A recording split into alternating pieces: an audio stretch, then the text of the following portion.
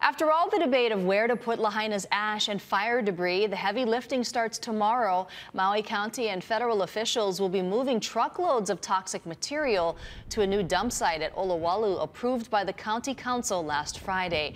To secure the debris and keep it from going airborne, that material will be wetted down and wrapped in industrial plastic like a giant burrito. To keep the trucks moving, the county is installing a manual traffic light at the intersection of the Lahaina bypass and Honoapi'ilani Highway.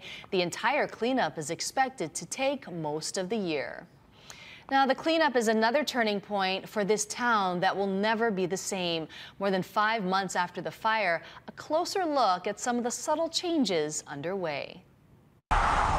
Entering Lahaina town, the barriers are covered with colorful murals to shield the devastation behind them.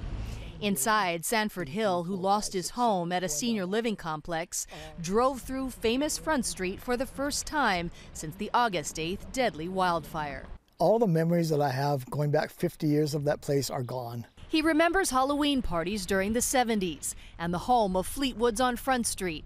But now the businesses and cottages by the sea are just remnant memories. No matter how they rebuild it, they're not going to capture what I remember Lahaina as, because it's just gone. And I don't think they're going to ever be able to capture that, the character of Lahaina again. Watching the changes in Lahaina over 5 months, scientists are doing regular water tests of the ocean and say last week's storm dumped more than 4 inches of rain. It wasn't a humongous storm, but it was certainly the biggest storm since the fire.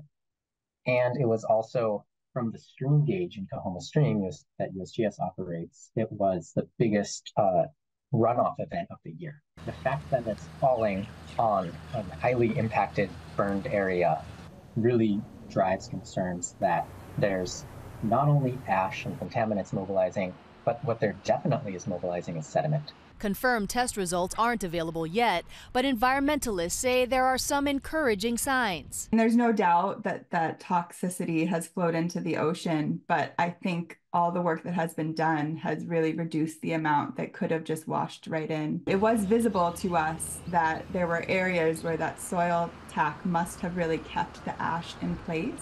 A look at the historic banyan tree shows green is sprouting, and experts even saw a monk seal that came to rest on shore. We've seen a lot of life more recently, which is, it warms your heart when you're out there. That burned chemical stench is gone, and the landscape is being prepared for another change as the historic Pioneer Mill smokestack remains standing above it all.